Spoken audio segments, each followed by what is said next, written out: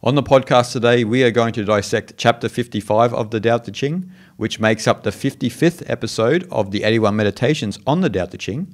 And as usual, Guyang will read Jia Fu Feng and Jane English's translation, and I will read Derek Lin's translation. If you are filled with virtue, you are like a newborn child. Wasps and serpents will not harm you.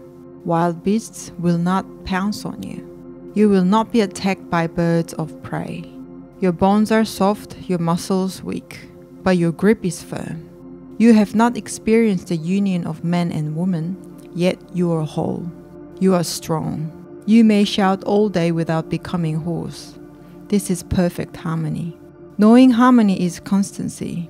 Knowing constancy is enlightenment. It is not wise to rush about. Trying to control the breath causes strain. If too much energy is used, exhaustion follows. This is not the way of Tao. Whatever is contrary to Tao will not last long. Those who hold an abundance of virtue are similar to newborn infants. Poisonous insects do not sting them. Wild beasts do not claw them. Birds of prey do not attack them. Their bones are weak, tendons are soft, but their grasp is firm. They do not know of sexual union, but can manifest arousal due to the optimum of essence. They can cry the whole day, and yet not be hoarse due to the optimum of harmony. Knowing harmony is said to be constancy. Knowing constancy is said to be clarity. Excessive vitality is said to be inauspicious. Mind overusing energy is said to be aggressive. Things become strong and then grow old. This is called contrary to the Tao. That which is contrary to the Tao will soon perish. So this chapter backs onto the last chapter when we talk about virtue, and now Lao Tzu is speaking about the benefits actually of being soft and flexible as opposed to being inflexible and hard.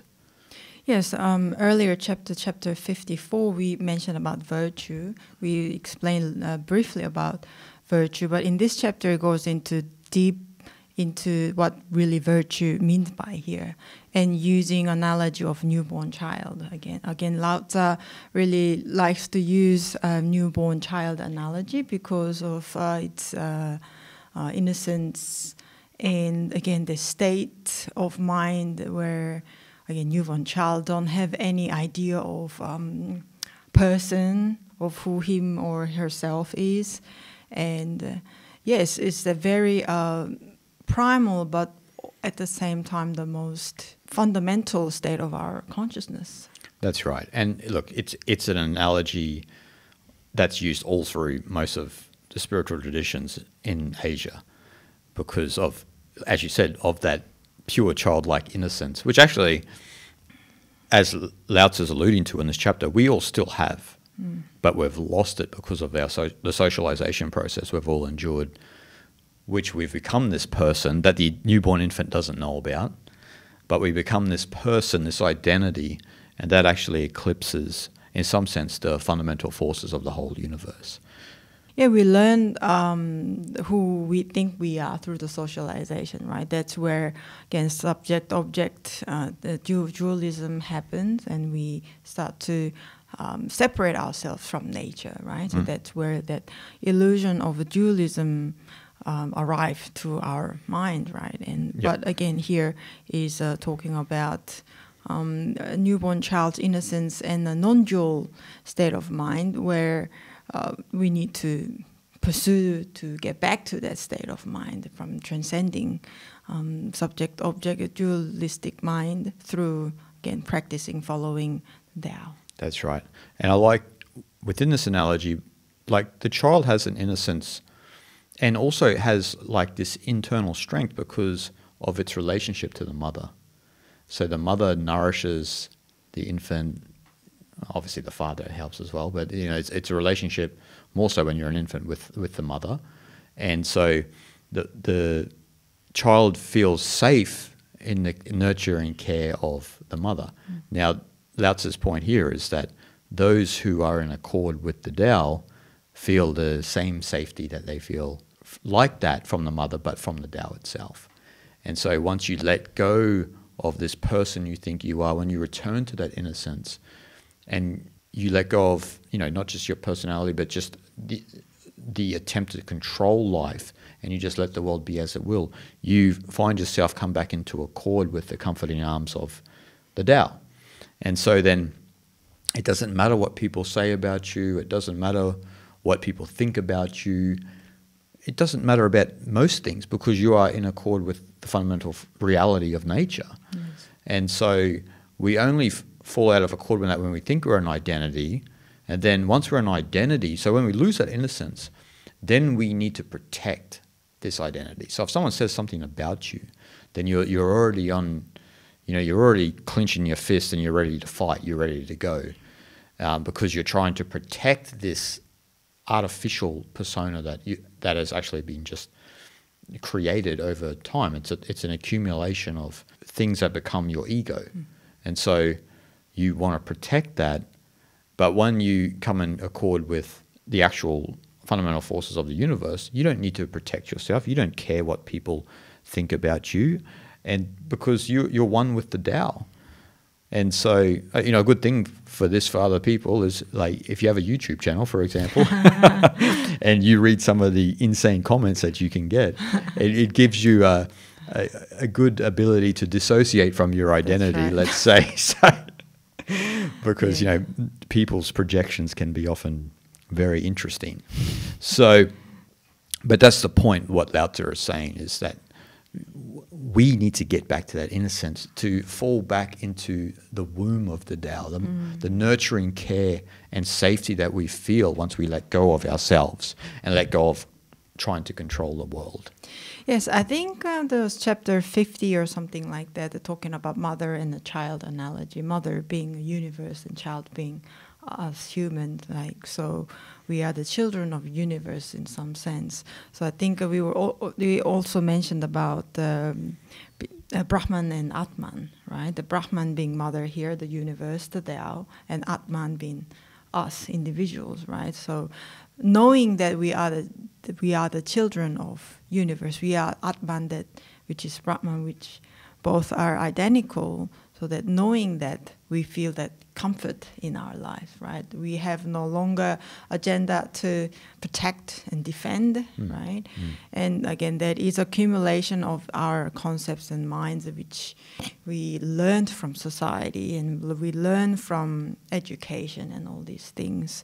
And again, these things are just the old pile of thoughts, right? Really, and most of them only does harm to our own true being than not. So we need to recognize these things. That's right.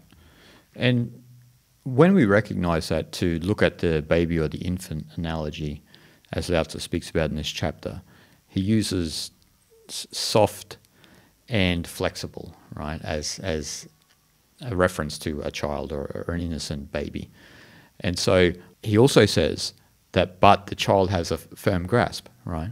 And so when we look at that as spiritual aspirants, what Lao Tzu is speaking about is that we need to be soft and flexible in life, but also you need to have also firm principles, and you need to know when you see BS, you know it's BS, and you can just turn away and guide your life in an efficacious manner. And so it's always when we are hard and inflexible that usually trouble comes our way. Or it doesn't come our way, but we encounter trouble because we are like that. If we were soft and flexible, it wouldn't be trouble. As I mentioned before, people can say anything about you, but it doesn't matter. Like, it's because you are soft and flexible. It doesn't infect your soul. And so as spiritual aspirants, we need to be like that, soft and flexible. Not physically. I'm talking about here psychologically, spiritually. Obviously, training yourself physically like that through practices like Tai Chi Chuan and those type of practices can, in some sense, cultivate a mentality of softness and flexibility. But you don't need to practice that type of practice. It's actually innate to us to be soft and flexible. We're only hard and inflexible when we have all these ideas about who we think we are, what we belong to, and this and that. And so then you build an opposition to the world around you, where you're soft And flexible, you are moving and dancing with the universe, as the universe designed us to. The universe designed us to dance. It didn't design us to be a stone Buddha and sit there and fight everyone. It wanted us to be the lively Buddha, you know, the living Buddha, the Shramana Buddha, you know, the one with a real sincere spiritual path.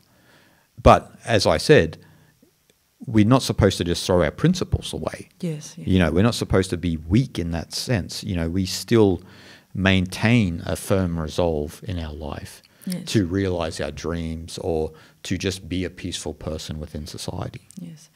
Nowadays, having the flexible mind, the flexible consciousness is, again, very difficult because we're exposed to so many different informations which only solidify who we think we are, which is the persona and identity. And that identity is just basically made of lots of concepts and ideas which are not natural to all of us, but we end up trying to defend these ideas basically, right? Because mind always wants to fix its own position. Like you want to put your mind at something and you want it to be fixed there, right? So when it comes to change, then what happens? We get anxious and we get really agitated, we are worried and overly anxious. So that prevents us to adapt in different situations. But in saying that, once you have actually a relaxation and more like a flexible attitude towards life, actually very liberating.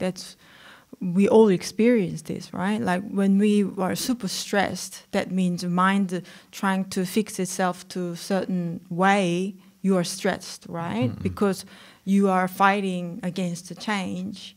Then what do we feel? We want to release this stress because the very nature of our consciousness is actually very spontaneous, flexible.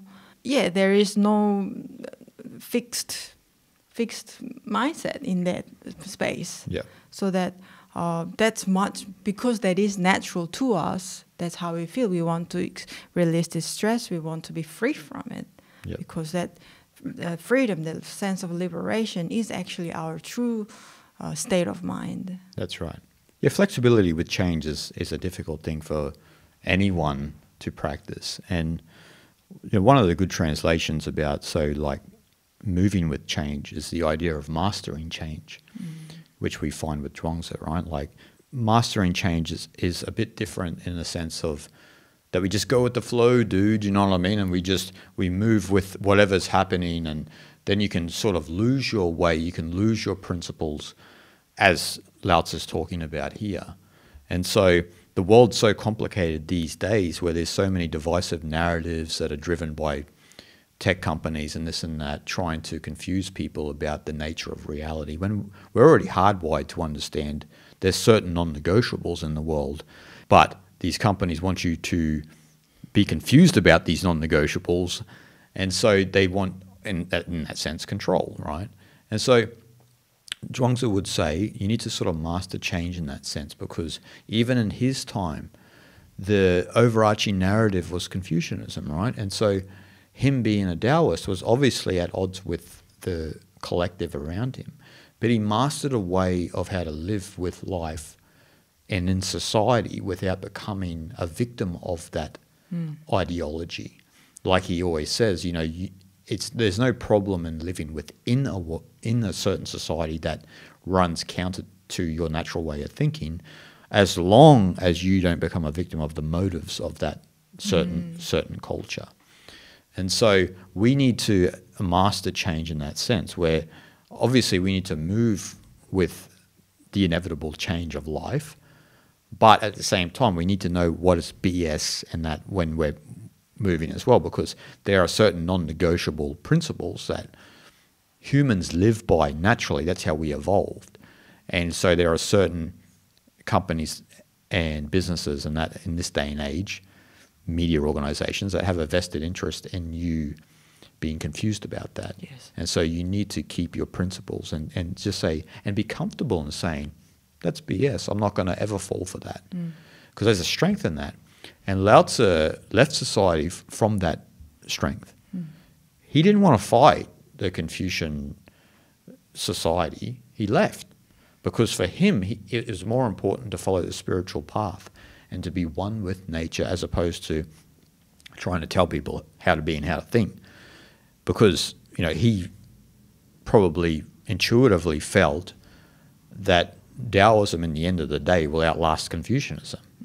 And it will, because it's our natural sort of spirituality, or the organic spirituality of the universe, right, that we all have an intuitive sense about. Whereas when we look at Confucianism, or we look at the certain ideologies of the day that have become, you know, more totalitarian than democratic, then we know intuitively there's something wrong there. But sometimes people fear doing what is right as opposed to just following the herd. And so Zhuangzi and Lao Tzu would say you need to master change in that sense. It doesn't matter, as he alludes to in this chapter, it doesn't matter if people don't like your decisions and what you do in life, but you know it's right, so you know it's natural. Yes. So you continue to follow what is natural. Yes. That following the what is natural in the true sense can only happen from having the grip, having that principle, right? And again, the funny thing is that having that principle is following the Tao at the same time, of right? course, So without having the principle, your life is not gonna grow organically or move organically, right? So for that to happen, you need to have certain sense of grip with the principle. And the principle here is like, it's not rocket science, right? No, like, not for some. It's not something, again, like, yes, gravity, something falls. Like, it's a very basic somewhat and natural, but because people are influenced by this, a lot of strange informations these days, so they're confused, so that they're questioning these things, right? They start doubting even the law of nature, and they're super confused with how just things are. They're questioning. So I think that if it gets that sort of state, I think they're really pushing too far, in my opinion. Like they're really just they're way, way, way over the line, right? They're questioning, like, you know, something that's shouldn't be possible, but they're trying to make it possible, or they make it insinuating that is possible to people, and people start believing that, you know, like lie, basically, I think. And they get almost brainwashed by that sort of ideology, and they become ambassador of that ideology, right? They're trying to tell people how to think and what to believe. So then we are completely off the track of following the Tao. Like you no longer have grip per se. What is your grip? No. Your principle changes every time a narrative change. That's not principle. No, it's a weak person. Yeah. Well, it is, right? Because that would be like saying a person is soft and flexible with no grip. So that's a weak person. Right. You don't have spiritual strength. A Taoist or someone who is a true spiritual aspirant are soft and flexible but have grip. They know right from wrong. They know what is BS and what isn't. But they don't follow a path of un-wu-wei, which is what people want to follow these days. We're following the path of un-wu-wei, which means we are interfering, we are telling people what to do and how to think. And that is the way. And that is the way. Yeah. You know, and then there's a lot of people online who think that they're following Taoism, for example, or think that they're teachers of Taoism, but they're activists. Yeah. And so that's anti-Tao. I mean, there's no way around it. It's okay if you want to be an activist, but don't profess to being some sort of Taoist, because you're not. And so another thing about this chapter, which is really good in talking about what we're talking about in relation to the baby, was when how Lao Tzu mentions that a baby can cry all day without getting hoarse, right? And so it's an interesting illustration, because he's basically talking about that, you know, as spiritual aspirants, we can come into harmony with the Tao. And once you're in harmony with the Tao, your energy is inexhaustible. And so one of the great analogies of this, which we have spoken about in previous chapters, is the bellows, right? The bellows is completely empty, but it's energy and power is inexhaustible. Like it just goes all day. You just doesn't end.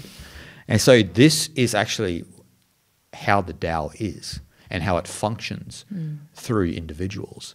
And so a lot of people will say, how does that person have the energy to create all the content they do or do this and that and succeed at what they're doing? Well, maybe you need to consider that they're at one with the Tao. And they outlast others because they're in harmony with what they do. They believe in what they do. And so it's not about money. It's not about fame. It's about propagating what they're doing. You know, it's much like what we do on the podcast, right? Like we do this because we love it. And okay, we're going to continue to do it, right? With my channel, with my writing. It's not that you intentionally plan to outlast others or this and that. It's just that your intention needs to be pure in what you're doing. Because if you're doing things based on money, then you're not going to get very far. You know, like if you want to do things based on money, create content about money. Right. Because then you will make money, right? Like if you're interested in philosophy and spirituality, this isn't a money-making venture. You know, this is about self-exploration. It's about understanding the true nature of reality. And it doesn't mean riches won't come your way. That can happen. But it means that you have to keep it open that it might not happen, right? But if your intention is pure, you will be like the bellows because your energy will be inexhaustible. And I remember, I think it was Warren Buffett or one of those financial guys said that they didn't make a lot of money doing what they were doing for a long time. But the reason why they became rich was because they outlasted each other. Now, I'm not insinuating any of these guys are at one with the Tao, don't get me wrong. I'm using it just as an illustration of how a lot of times how people become successful. They become successful just because they outlast their competition. So in some sense, that's how you know if you are personally at one with the Tao. If it's something that you have a pure intention about and you just continue to do this for a whole lifetime, then that's how you know that maybe this is your Li, your organic pattern. You know, this was what you were meant to do in this current incarnation, was to be a gardener, to be a philosopher or what have you. And so you can only usually find your Li, as Lao Tzu mentions in this chapter, when you become soft, flexible, and have a firm grasp like a baby. Yeah, when you give up something easily, that means that your motivation is not pure, as you mentioned. Intention, motivation, the same thing. That your motivation is not pure or innate, then you can easily give up things, right? Like you become a quitter. Yeah, yeah. Yeah, so that means I think that kind of individuals maybe need to explore their inner world a little bit, like what they really love to do, and what really gets them up in the morning, and what excites them, and what gives them meaning, right? So these things play a big part of having a sincere motivation to do something. Otherwise, it's not gonna last. We witness this a lot, right? Like, I mean, just close friends or family just around you, or even online world, people do start something and it doesn't go very well, but they might just give up in, let's say, 6 months, right? Yep. So that means their motivation wasn't quite there. They need to like reassess themselves a little bit where their heart was at, right? But if your motivation was pure and sincere and something that like you have a lot of pride about, right? Proud about, like, so then it becomes more like a genuine and truthful motivation and intention to yourself. So that if it's really meaningful and if it's really important to you, that's a very good motivation, right? Like then you can share that with other people and help others. And in return, you will have a lot of good connection of people, and also financial rewards will follow after that. That's right.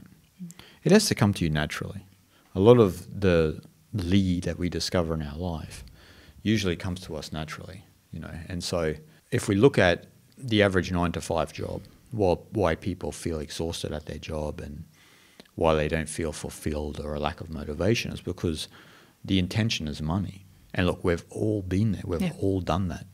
And so, but that's a good example of, you know, how a lot of us live our lives. Like the problem is we go from that type of mentality of the 9-to-5 and making money into creative endeavors. And it doesn't work. The twain will never meet. No. You have to have a creative endeavor or a spiritual endeavor, for example, from a pure place.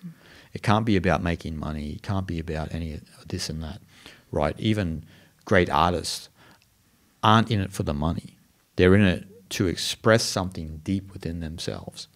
And so that's why I love what I love most about the writing process is that a writing process in writing a book, you're delving into the deeper aspects of yourself in creating this piece of art. And so it's a very therapeutic endeavor, and that's more important in the money than the money you make from the book, in my opinion. Now, maybe J.K. Rowling would disagree because she makes billions of dollars, but for us little measly authors like myself, beggars can't be choosers, right? So you have to, it's about more of the artistic endeavor and the creative and spiritual endeavor. And so I think that in the world that we live in, the current climate that we live, particularly with social media and these ideas of influencers and this and that, that sort of creative endeavor, that spiritual path is lost in that, because people are focused about the money that they can make from it and this and that.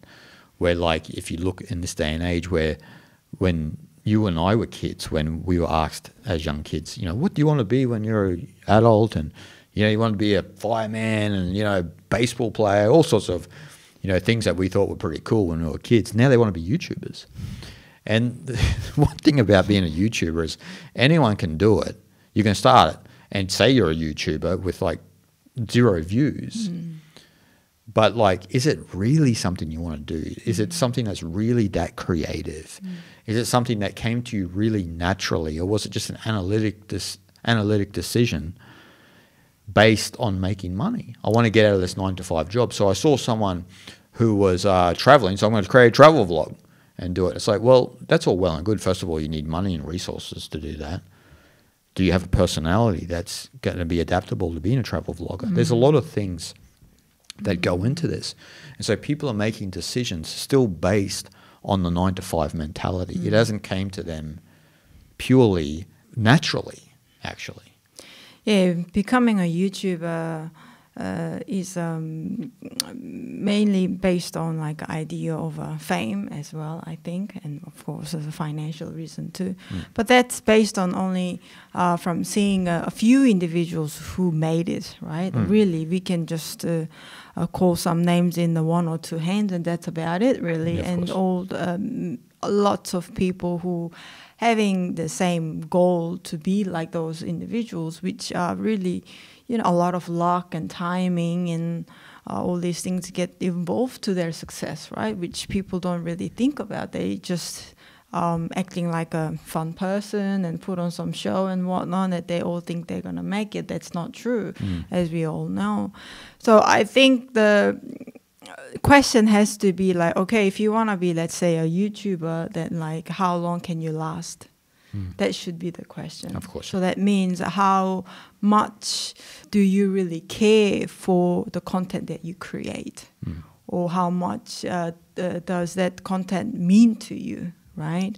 Yeah. So again, asking the really primal and very intrinsic motivation to go into that path, right? Exactly. So if you have that pure motivation to start a YouTube channel, then yes, and I'm sure that those people who have that pure motivation might be able to last. Yeah, so that should be the question. Again, it doesn't have to be a YouTuber. It doesn't, any kind of field of professions are the same, right? Like why do you choose a certain job, or certain things in business or whatever. Like, do you really love doing that, or do you want to be just a rich simply, or become famous or something like that? Yep. And that'll have its expiry date. Yeah. You have to have a mentality of how Charles Bukowski described in his poetry, go all the way. No. So, he's talking about the struggling artist, the creative type, and he's saying, like, even if you've got one slice of bread left and that's all you've got, go all the way. And so you need to really have that mentality. Like, people see, me, for example, with what I have with this channel, not saying it's like the best thing in the world or anything like that, but, with the great audience that I have here and the books that I've written and this and that, and people think it just happens overnight, and they missed out on the 15 years I've been doing this. And so it doesn't just happen there's some cases where things happen overnight, right? But your intention has to be pure. And so this thing for me, teaching Eastern philosophy and spirituality, as you know, because you've been there the whole way, has been a 15, 16-year endeavor. It hasn't been like, here, look, this is what I'm doing on YouTube.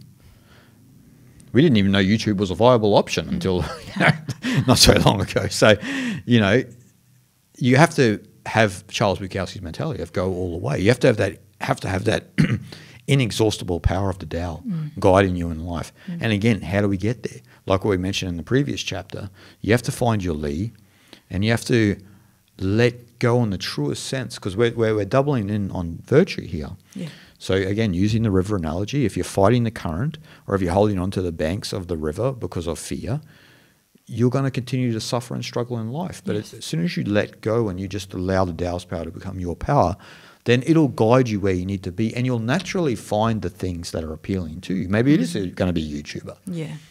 But it could be a cricket player. It could be an accountant. There's all of these strange life journeys that individuals go on. And, from outside, we may say, why would someone want to be an accountant? But some people like numbers. They like crunching the numbers. And so they're too good at numbers not to be an accountant. Exactly. So they're made for it, right? Yes.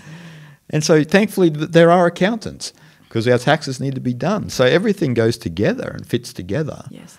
And it only becomes artificial when you're trying to make things happen, when you're trying to control your life and you're trying to fight that current.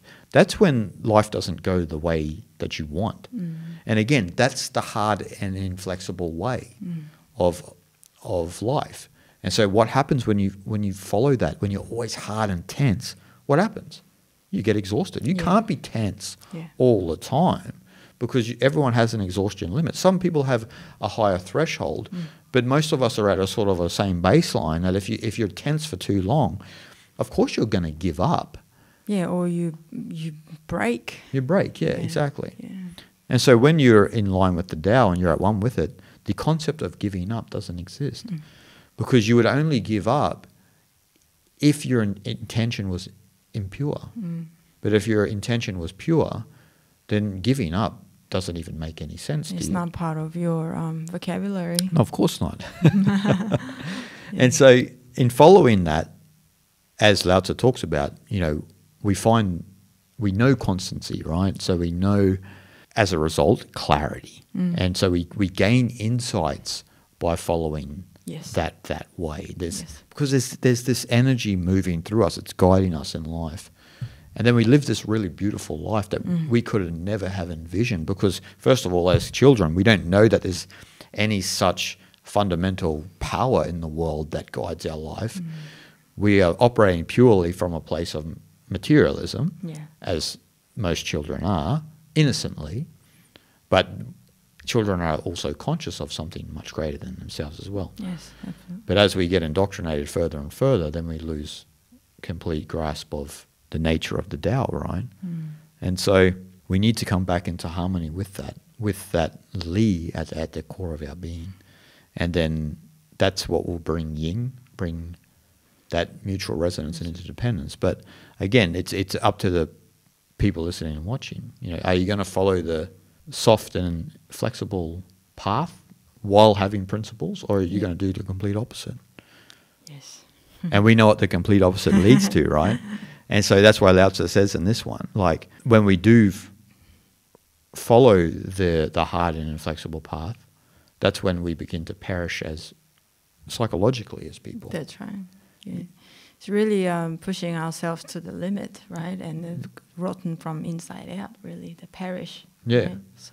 Yeah, we're rotten from inside out. And because we've taken on a perspective too where our worldview is shaped by us, what we experience, as opposed to the wellspring within us that comes from within to without. Yes. And so those with that, the power of the bellows, the inexhaustible power, it's coming from within to without. That's the difference with, as opposed to the materialist perspective. Yes. And probably the atheist perspective. So guys, we hope you enjoyed, and we'll see you guys next time.